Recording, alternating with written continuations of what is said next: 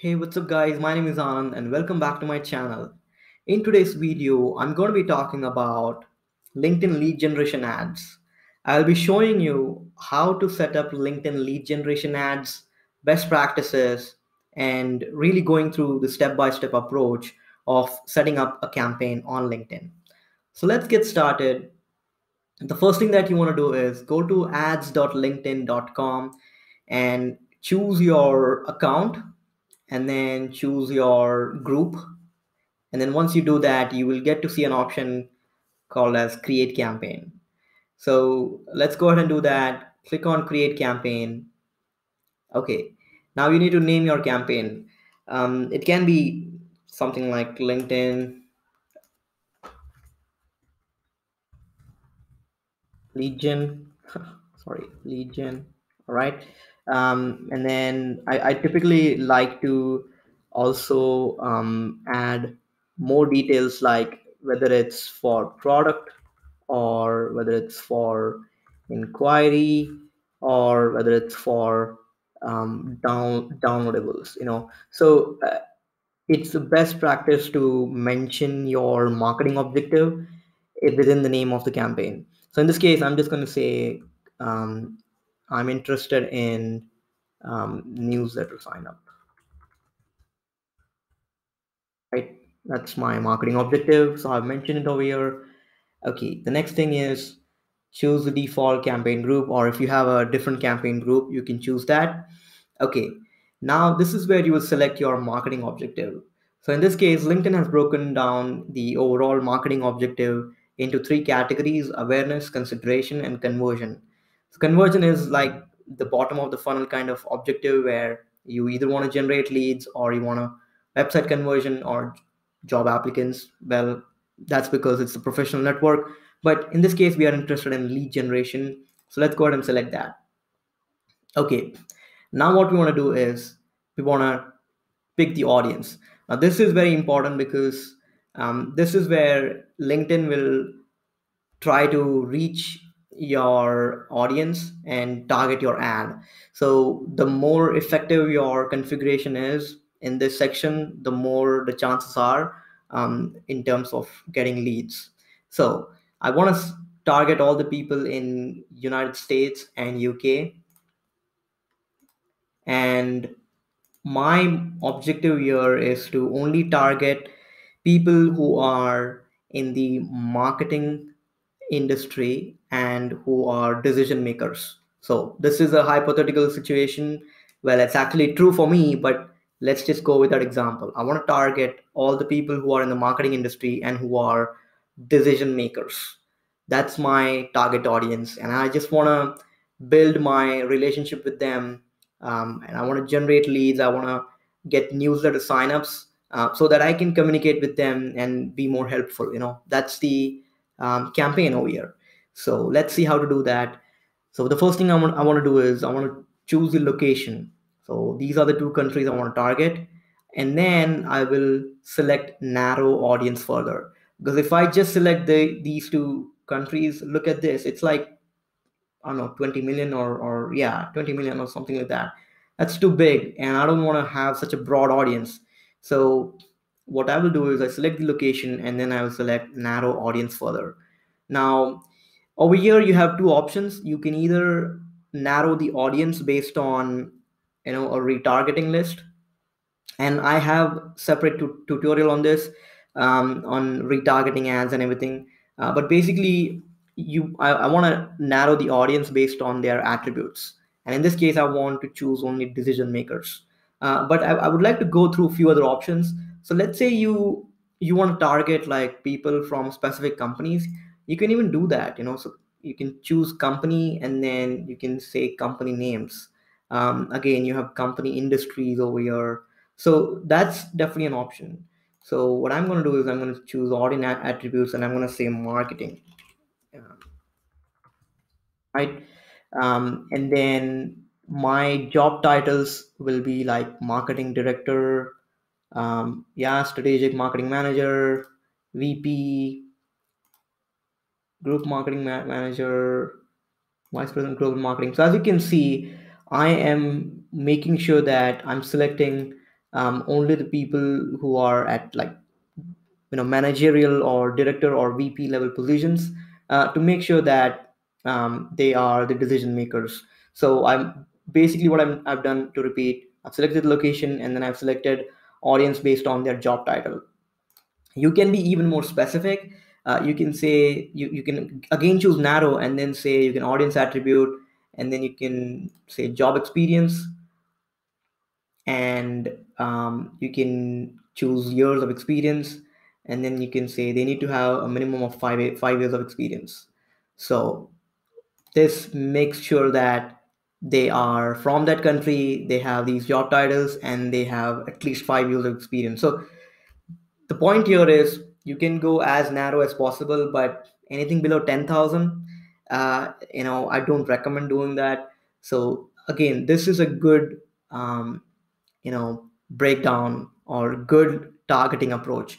Now a good way to verify that is looking at your segment breakdown. As you can see, 94% of the audience that I have selected is from marketing. So as you can see, it's a perfect match. I would say it's not going to be 100% match. I mean, in the worst case I've seen like 20% match, but that's fine because there are so many niche markets and niche audiences that you won't be able to get a good function breakdown. Again, you can just click on function and then seniority. As you can see, a lot of people are in the director level, so yeah, obviously that makes sense. Those are decision makers, years of experience. Wow, a lot of people have 12 plus years of experience, so this is exactly I want. So this is a great way to refine your audience. And again, 170,000 is a nice target audience to select. Okay, now moving on, what I'm going to do is I will then choose video ad. So you can choose like any of the ad formats over here: single image, carousel image, video ad. I think I typically choose single image or video ad. I don't choose message ad or conversation ad because it has a different purpose, right? You want to engage with them. Lead generation is not the objective for that.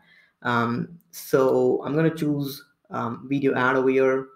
I'm going to set the daily budget as something like um, $10.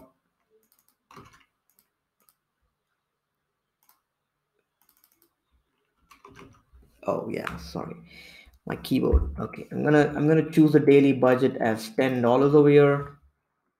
Right. Choose the start date as today, and then run it for like 30 days. So that's the total.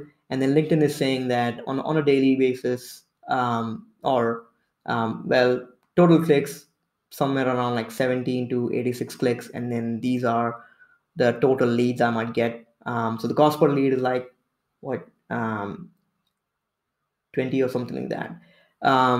So as you can see, LinkedIn is immediately going to tell you like what's going to be the expected results based on the configuration that you have selected. And if you really have a lot of budget, and if your goal is to get as many leads as possible, then yeah, feel free to increase your daily budget, and depending upon that, your total spend and your expected results will change. But keep in mind, this is not guaranteed. This is just an estimation, and that's why LinkedIn is going to give you a range. um, okay, so that's fine. Bidding strategy is maximum delivery automated. Okay, that's fine. Optimization goal, we want to make sure that we get as many leads as possible, so LinkedIn has automatically selected that. But there are other optimization goals that you can choose. If you want to optimize your reach an ad campaign for clicks, then you can choose this. If you want to optimize your campaign for more impressions, then you can choose impressions. But our marketing objective is lead, so we will leave it as it is. Okay, moving on. Conversion tracking. Well, you can since this is not about driving traffic to a website and then filling out a form, we don't have to bother about this. But let's say you have selected the second option, which is conversions, then yes, absolutely, you need to configure conversion tracking. Okay, so the next thing is I'm going to save it. I'm going to move on to the next step, which is creating an ad. So you create an ad. I'm going to say this is a video ad. All right. Basically, I'm going to say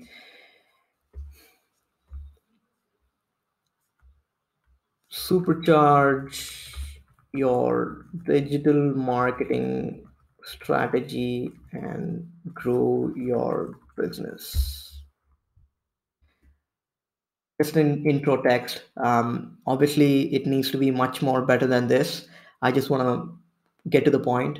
So upload your video over here. So let's see. I have chosen my video. Okay, so this is important. Uh, Make sure that your video requirements are in like 16 to 9, 16 by 9 aspect ratio. What I have done is, let's see if I can do that very quickly. A typical video ad dimensions are 1920 by 1080. So just hold on for a second while I resize this.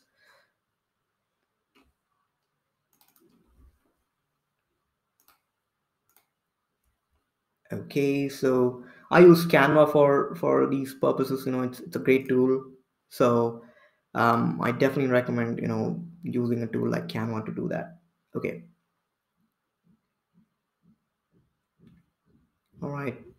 My video is getting ready, but okay,